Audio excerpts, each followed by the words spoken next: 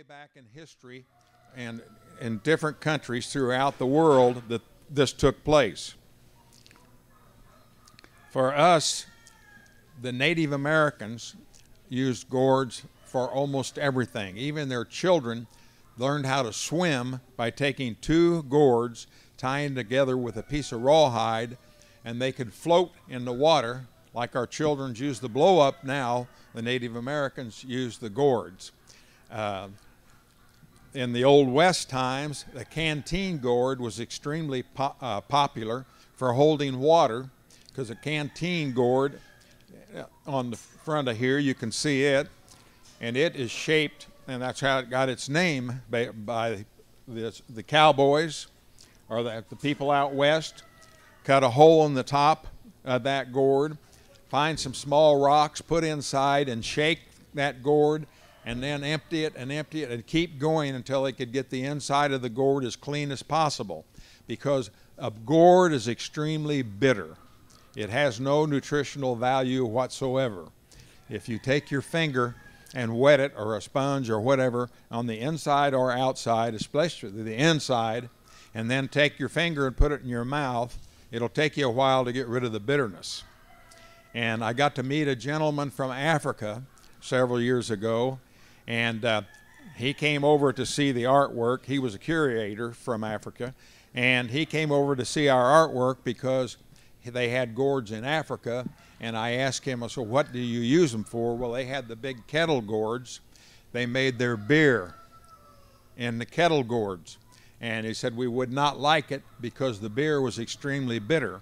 And it would be because the beer was made in the inside of a gourd, which would give it a very bitter taste. Musical instruments runs from flutes to like banjos. There's all types of instruments that we've seen where artists have taken a big kettle gourd and made the bottom of it like the shape, cut the top out flat, and insert a piece of wood, put an arm on it, stretch the strings, cut their hole, and so forth. Some of the pieces are extremely expensive because there's the amount of time that's put in making musical instruments in gourds. If you have any questions at any time, please feel free to stop me and ask, because it won't interfere with my chain of thought. I'll miss half of what's on there. Yes, sir. In your garden, will they cross-pollinate with pumpkins or squash? No, but they will cross-pollinate with each other. That has happened. They have a gourd that about 3 years ago, and I bought several of them, and they're kind of a long round at the top, round at the bottom, and they're called potato gourd.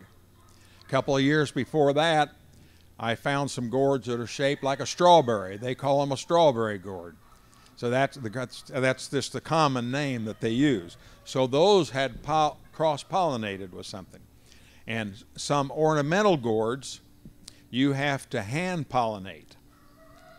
And in order to hand pollinate, you have to find the male and the female. And so underneath the blossom, there would be a knot. That would be where the gourd would be produced.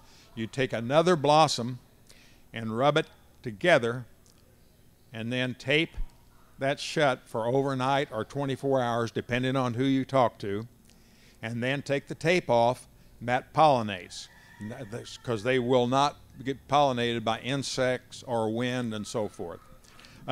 Growing gourds I know very little about. All I do know is they take up a lot of space. And one plant can just about fill this room if you've got a good season. And if you think I'm exaggerating, well, you need to look around to different places.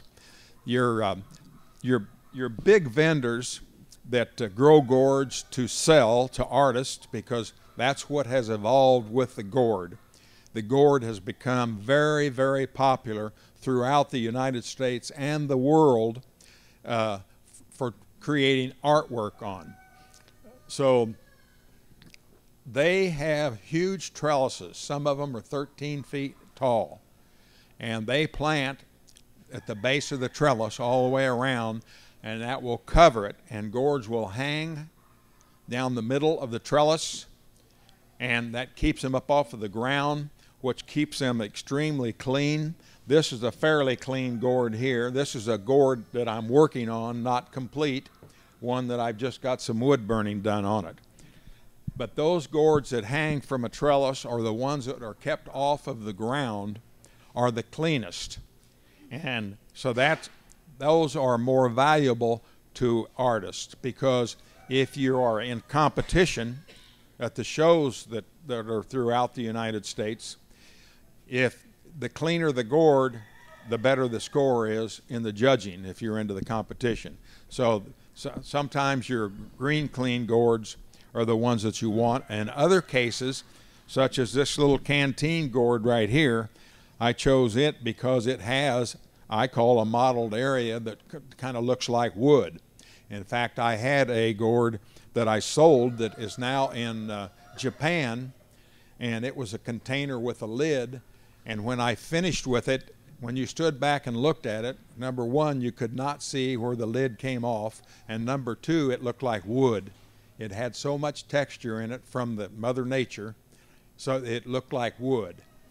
And so I was very proud of it, and it was very hard for me to get rid of it because I don't really enjoy selling. Let me see if I missed anything very important here. Of course, the rattles, that was probably the first instrument that the gourd was used. You could take and shake it. Some gourds, the seeds end up in a ball inside, so they make no noise. And so you're getting ready to work on the gourd, depending on what you're going to do and how you're going to work on it. The first thing you want to do is to shake it, and if the seeds are loose, it's probably going to be fairly easy to clean out. If it doesn't rattle, those seeds have ended up into a hard ball on the inside. So when you cut it open, such as this gourd right here has been cut open, then this with the opening here, and I'll get to this one here later, but you have to take like dental tools and so forth to clean, and so it takes hours to clean.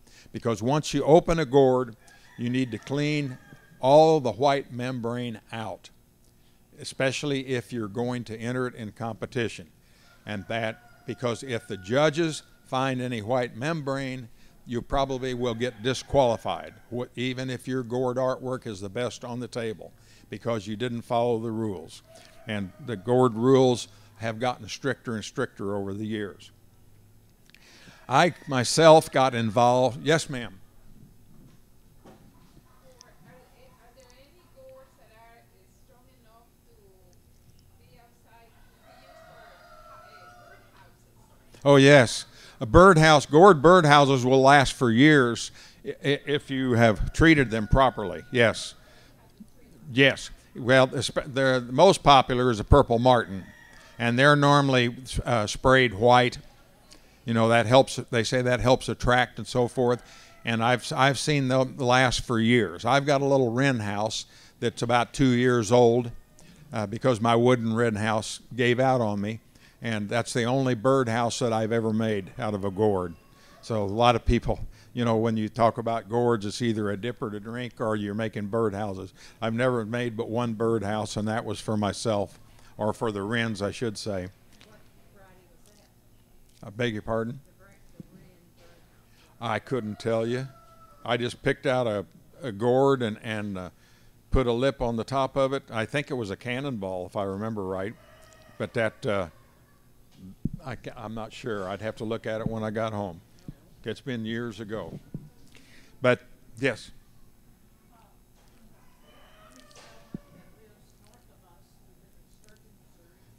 Okay, I know where that is.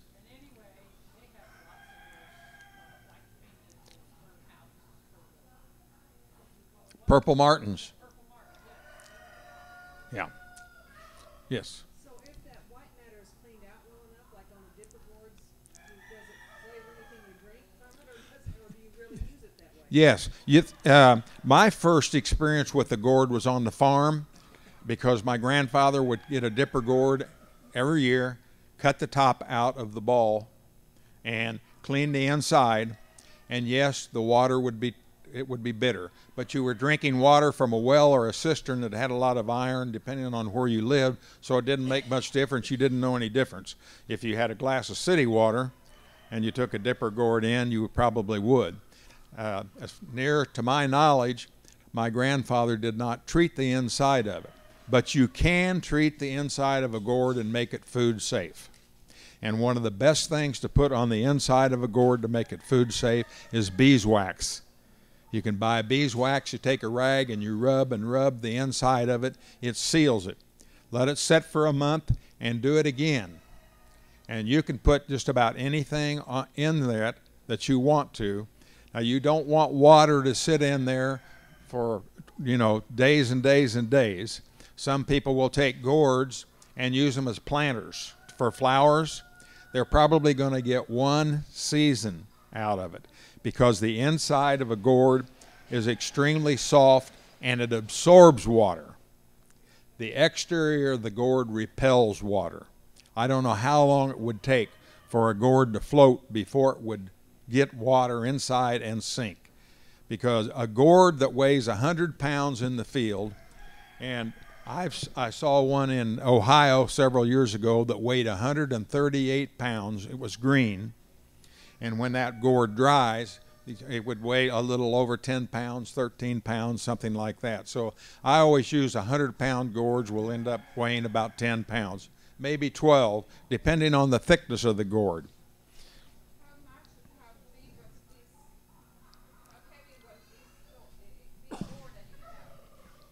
How thick is it?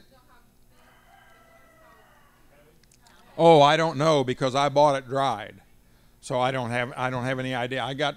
There are 5 gourds I think in there totally, so they're all this gourd is right now is pretty heavy because there are several gourds and all the gourds are fairly thick, so I couldn't even guess. You'd have to weigh it when it was green in order to know how much it weighed in the field. The one I'm talking about that weighed 138 pounds, it took a forklift to get it to the truck to get it to the show. Do you have any more questions? The gourds, there's 3 basic groups. There's the ornamental, and that's the small gourds, the ones that some of those have to be hand pollinated. And then you have the hard-shelled gourd, and that's as you see here on the table. Every one of these gourds is a hard-shelled gourd. And then the loofah, or a loofus. Anybody know what that is? Like a sponge. The Native Americans used it to scrub their bodies, and probably scratch the heck out of them because it's not it's not very soft. It might be when it gets wet. And it's called a sponge gourd because it gets its name from that. Let me take a second here.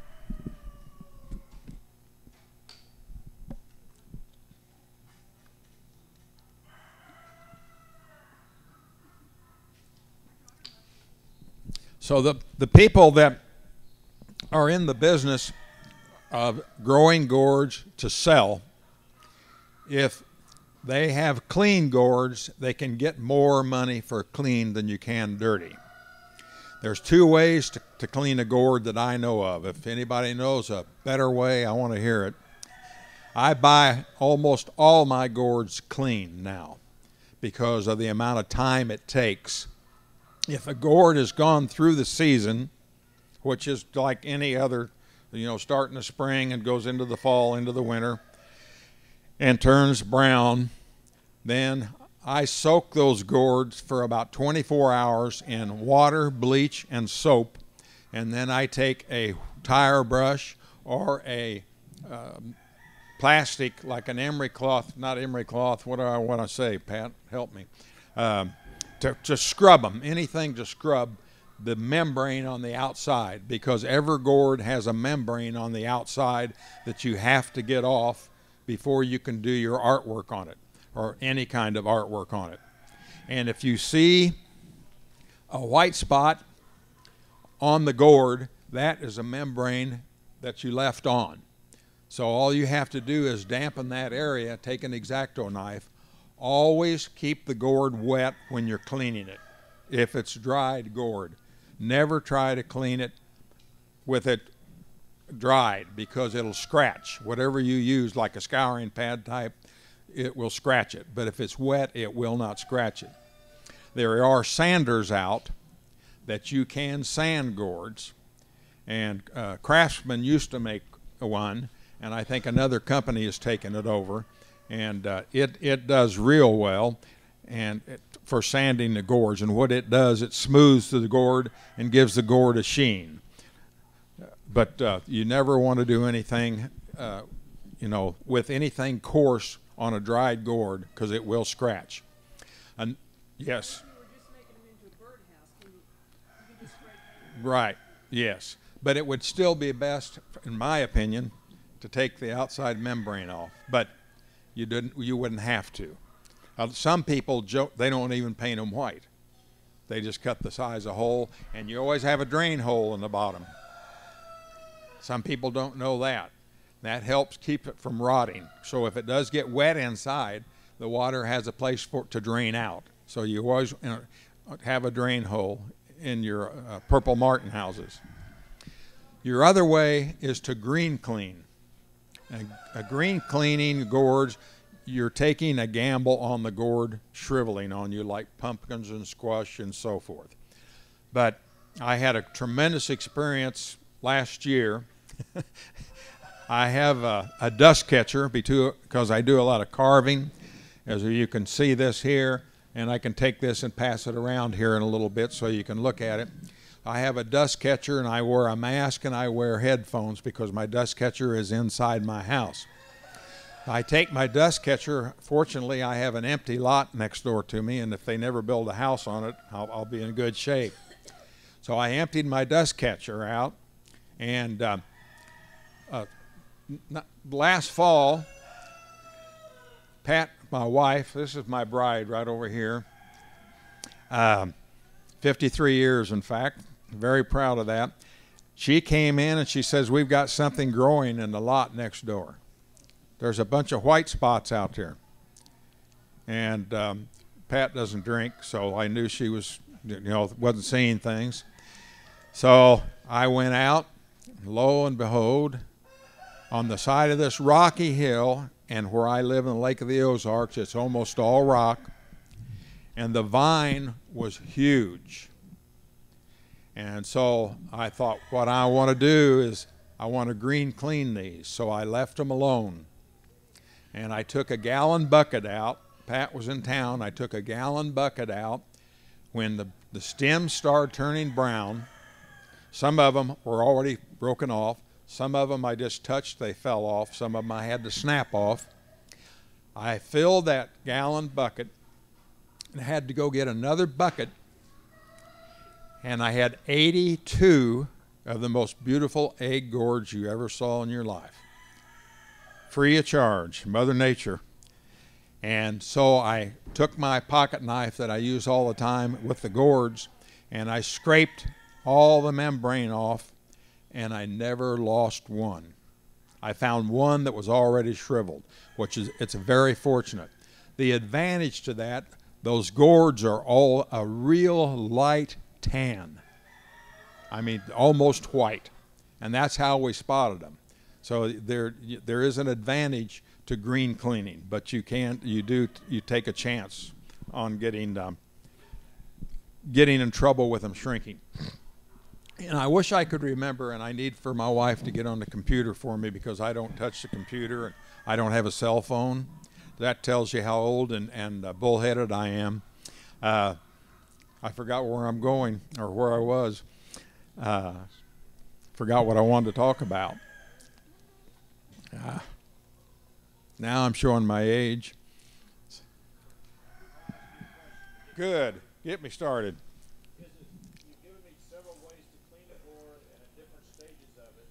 Is the best way to keep it up off the ground until the gourd turns brown for harvesting? Is that the ultimate best way, or can you do it a lot of times before that, or wait? The best way is to go through the full season off of the ground. That'll make it the cleanest. Yes. Yeah. And yes, go ahead. Rather than Some people have done that, yes, and you may get a little spot. No, I don't have it with me. It's on the table over there. I have one over there, that a bottle, big bottle gourd. No, is it this one? No. Anyway, but no, it's. I've heard of people doing that. I don't know how well it works. There's all kinds of tricks. Like you take a dipper gourd, and then I've seen dipper gourds that are in competition that are taller than I am, and some of those growers will take a nylon hose and put rocks or bricks in it, and as it grows, it stretches that neck and makes it taller. Some people take a rope and they put a rope around, and that makes that dipper gourd grow in a spiral. So and some people take and they tie knots in dipper gourds, and that's a long, drawn-out process. From my understanding, you get about 1 out of 10 with a knot tied in it. I've seen as many as 2 knots tied. And the most fantastic gourds that I've ever seen was either China or Japan, and the American Gourd magazine had an article, and the gourd work there was phenomenal. I mean, it was beautiful. And now I would like to get in a little bit here. I've still got some good time left. I got involved in this in about 1999. My wife and a real good friend came home, and they had 2 gourds. They had been to a craft festival in Arkansas, and Patsy, our friend, she collects Santa Clauses. So they wanted Santa Clauses painted on these 2 gourds. Well, the last gourd I'd ever seen in my life was a dipper gourd on the farm when I was about 10 or 12 years old. So I ended up painting on these 2 gourds, which I do not like to paint. I do not have any formal education in painting. I did work as a graphic artist for one of the largest screen printing companies in the world up in the Kansas City metropolitan area. And that was a Cinderella story, no matter what our government tries to tell you. When I started there in 1960 with 20 employees, when I left there were 500, 37 years later. And we never took a government contract. So I just wanted to throw that out there. So I hope I haven't lost some of you people. But anyway, this I thought was really interesting, because artists normally are painting on a flat surface. And when you pick up a gourd, the challenging part, especially if you're drawing an animal or a person or a bird or something, that gourd is very unforgiving. Like a cannonball gourd may look like it's perfect, but when you start laying that out to do work on it, you will find out there's one little bulge over here that's not over here. So when you're measuring that, because I will divide certain of my drawings, such as this one right here, I will divide them up in vertical and horizontal panels so they can end up square or rectangle or whatever. The closer together that I make them, the finer the cutting gets. The farther apart, the thicker the cutting gets. So this was separated here about 3/8 of an inch apart in order to get that gap. So it's now I'm losing my thought again. I need some more help. But anyway, I knew that I was going to get involved in something. So the next year I went to the craft festival with Patsy, and all 4 of us went, her husband Dean, and I bought 12 gourds. And I bought I call it a Boy Scout wood burning set. That was a mistake, because I did not know anything about artwork on gourds. And I went through those 12 gourds in no time at all, with doing all kinds of drawings. I don't even remember what they look like. I have a photo magazine or a album with pictures and so forth that I'd be ashamed to show you from then to today. So I got a hold of a friend of mine because I ran out of gourds, and he had a computer, and he lived at the Lake of the Ozarks. To make a long story short, I went down and I bought 82 gourds from this orchard west of Springfield, Missouri, And so I had Pat's little Honda full of these gourds because they were from this size to this size and so forth, and I had 82 of them. And now if I don't have 300 or more gourds to work on, I'm panicky, and I'm kind of panicky right now because I've got a project in my head and I don't have the gourds I need to work on, so I'm going to have to take a trip, evidently. But you get bit, I think. Artists get bit by gourd art because of the shape that they're working with. Just dividing this up equally all the way around takes longer than it does to cut it out. It takes hours to lay it out, and it could take just a few minutes or just an hour to cut every one of these out at the top. Not the whole thing, but just the top. So it's my wife always says, how do you have the patience to sit there and do that? And gourd art is about the only thing that I have a lot of patience with. Now she's nodding her head yes. I can tell without even looking over there. So, and I don't know why, and I've worked on trying to have more patience with other things. But I do not do the artwork on the gourds to sell because I do not like to sell. I'd rather give gourds away than I would sell. Yes, sir. Well, as a farmer, I would love to sell. so as an artist buying gourds, if you were going to get started growing gourds, Yep. where would be the best place to start, and what type of gourd to sell to the art community? Any kind of gourd. Any kind of gourd in the art community. And one of the best places to sell them would be at the Show Me Gourd Society Gourd Show the last full weekend of April. And Show Me Gourd Society. It's on the front of the, if you got one of those papers, and if you'll stop by my booth, I will be here for a short period of time after this. I have some cards I can give you, giving the details and so forth.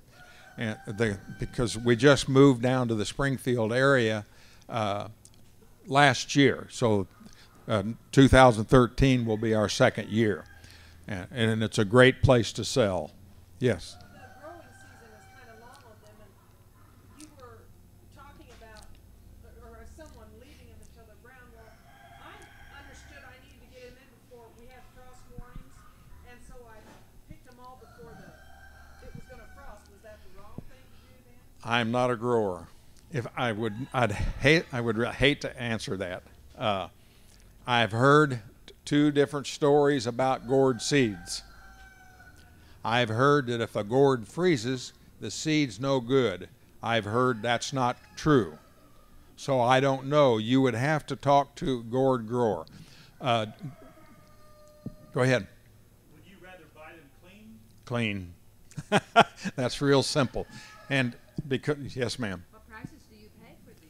What I've paid as much as $50 for one gourd clean, and as a big gourd.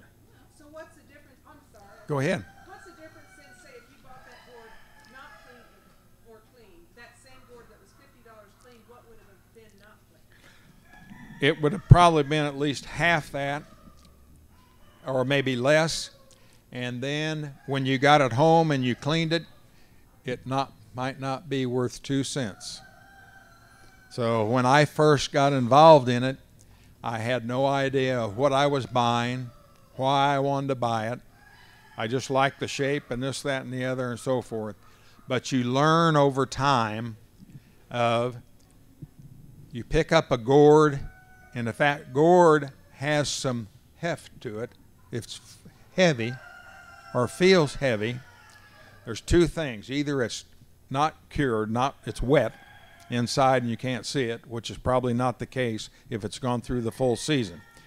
Like the gourd this summer around this area may not have been a great year because of the drought on gourds. So I'm anxious to see what we get next year, because we'll be buying this year's gourd next year at the Missouri Gourd Show, and maybe some that are 3 or 4 years old that hadn't been sold. They just keep bringing back.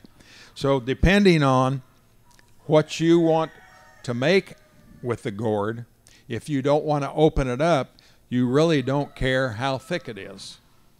It doesn't make much difference to you. Those egg gourds that I have cut a couple of them apart, and I've gotten away without breaking them so far. But I may not get that lucky, you know. And if I break it, I keep all my pieces. I got 5-gallon buckets. Everything that's cut out here is in my 5-gallon bucket somewhere, or I made that flour.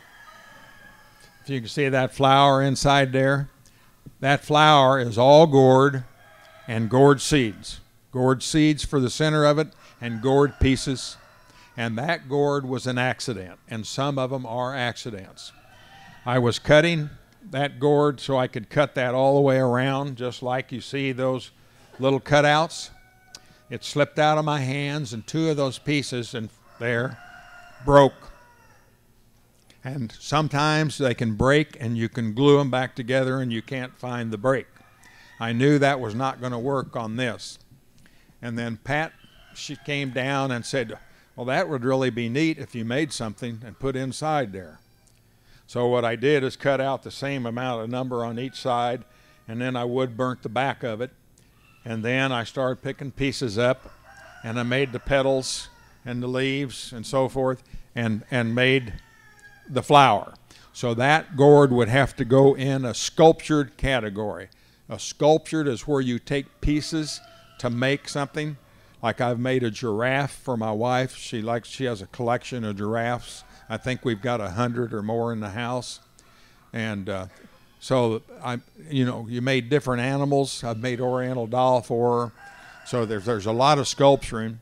We have a very, very fortunate in the state of Missouri. We probably have 6 artists or more that are nationally known artists. And I am fortunate enough to be one of them. And on my little business card there in front, I want to brag a little bit, and that's very hard for me to do. But that gourd there on that business card, I entered in what they called a juried show. That's where you fill out an application, and it was in Kerrville, Texas. It's a national show.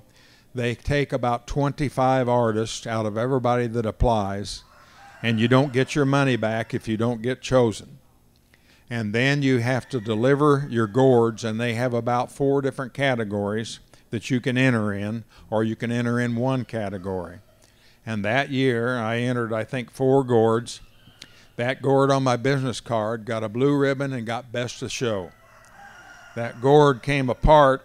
The outside gourd came apart in 3 pieces. I still have the gourd at home. I did not bring it today. I chose this gourd over it. And so I was very proud of that gourd, and I still have it.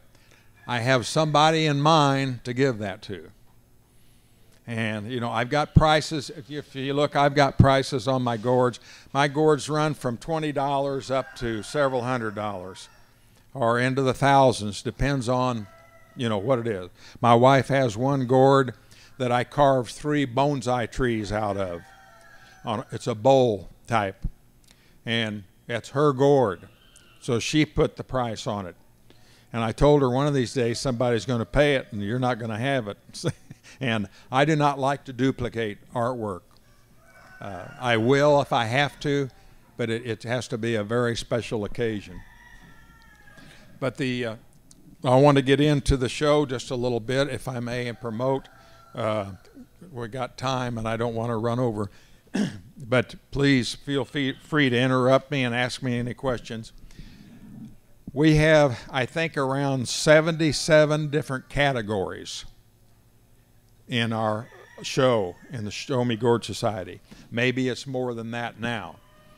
We have a growing category. So you have dried gourds category, where you would have the smallest, the largest, the longest, the most unusual, that grew in around a fence, or 3 grew together, so forth. So you have categories for growers.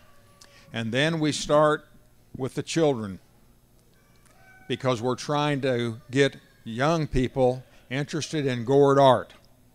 And I'm in hopes, and I have a good opportunity in Springfield, to spend one full day in an art class, whatever art class this teacher has, and I'm just waiting for that phone call because I'm dying to do that, because it'll be a lot of fun, because I haven't been to school for years. So that will be a lot of fun. But then, and that runs up to, I think, 17 years old, and then you get into the novice category. The novice category is a category where you're just beginning. You have never, ever entered a show. You've never won a ribbon, first, second, or third place. And then we have the open category. And that's where you have won one or more, 2 or 3, whatever it is. I don't know, remember all the rules of blue ribbons. So now you're in the open category. And after you start doing that for a while and you won best of show and you did this, then we have a masters category. And it just gets tougher and tougher and tougher, believe me. And the masters category, I think, has about 4 categories. So in the Missouri show, I could only enter 4 gourds. And there's normally a category that I stay clear out of. I do not do any weaving or anything like that, and I've never tried it. But if I did try weaving, I would not have to enter the masters because I've never done that before. So that's kind of the way that the show has run. And then there's all kinds of different awards in the towns. We usually have the mayor come out and have the mayor pick out his favorite gourd that's in the competition. And that's just kind of a publicity stunt that we try to get, you know, more people involved. But to see the children get involved in it, I think, is one of the most exciting part for me, anyway. Any more questions that you have?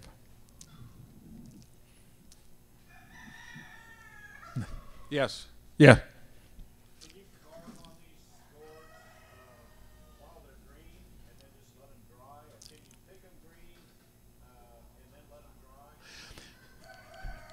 dry? I wouldn't pick it green and let it dry without scraping the membrane off, and I would not pick it green until the stem turns brown. Now that's what I've been told by growers. So but because I'm not a grower and I don't have really a lot of background in that other than the questions that I've asked. So to answer your question, I think you're better off if you're going to sell them, to grow them to sell.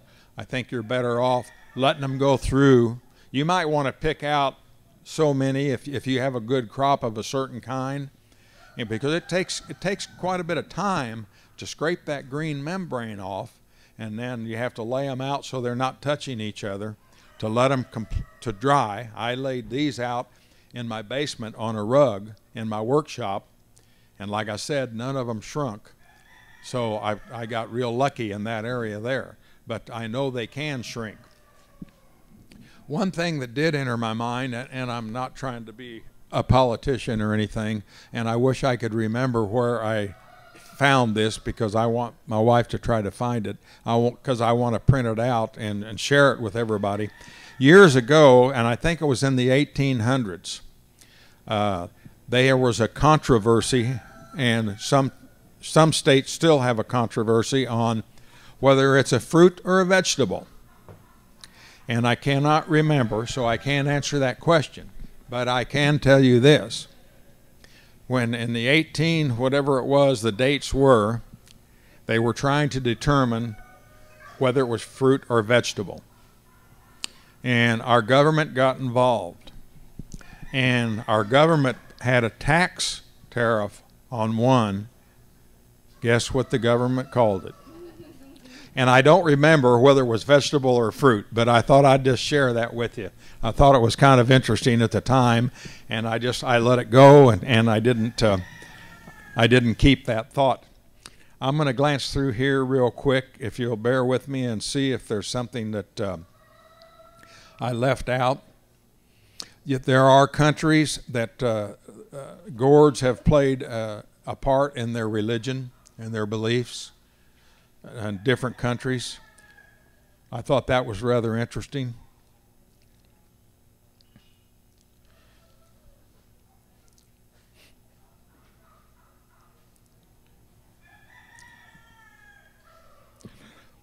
In Haiti, in 1807, the gourd became valued for more than a functional use.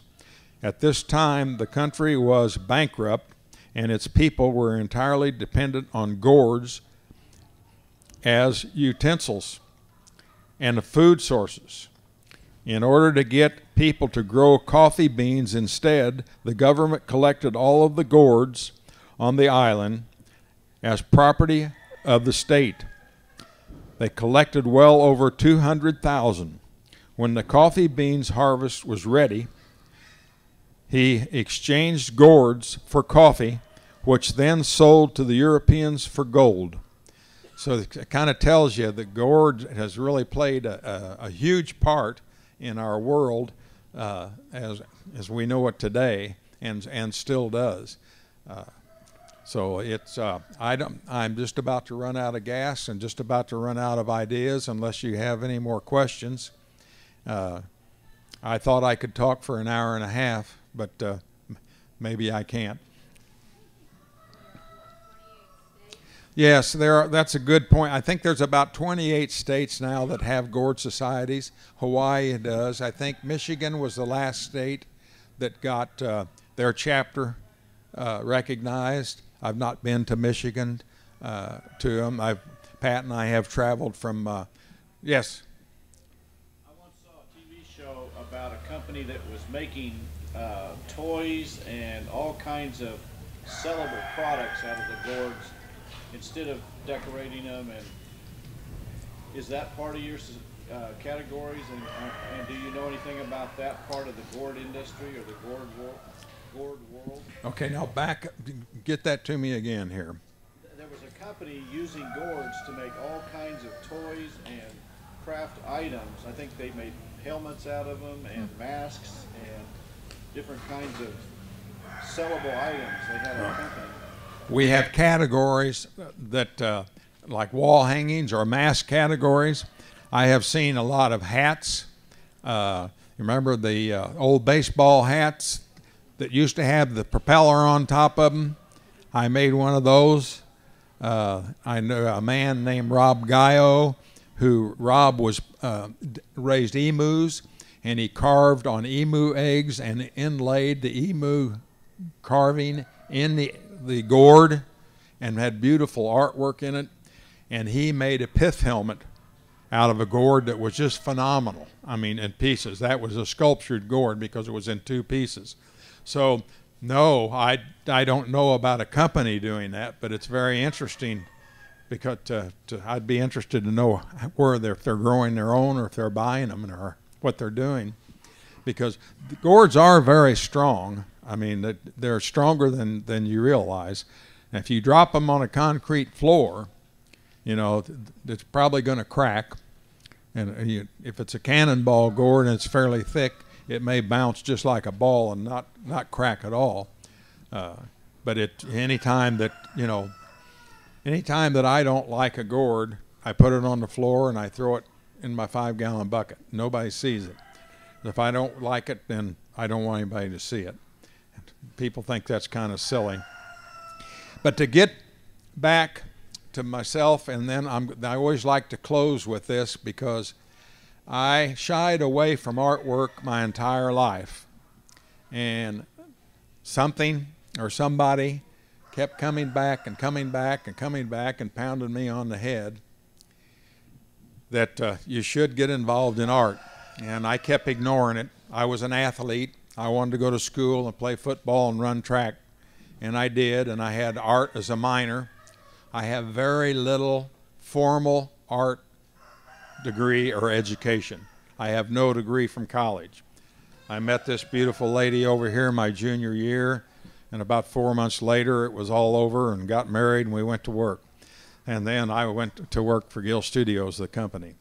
But I've looked, and I said a while ago, I would rather give a gourd away than to sell a gourd, because I finally come to my senses, and by sheer luck I got that job at Gill Studios, where an old sign painter taught me the trade of how to lay out and do this, that, and the other. And I had a God's gift in this hand, left-handed, and that's how I made my living. and I was on the drawing board for about 7 or 8 years. So whenever I give a gourd away, it's my way of thanking the good Lord for the talent that he gave me and to make my living at that, because I can remember the day that I went into this company thinking they're going to pay me to draw. I couldn't believe it. And they're going to give me $1.50 an hour. And that was in 1960. I thank all of you, and God bless.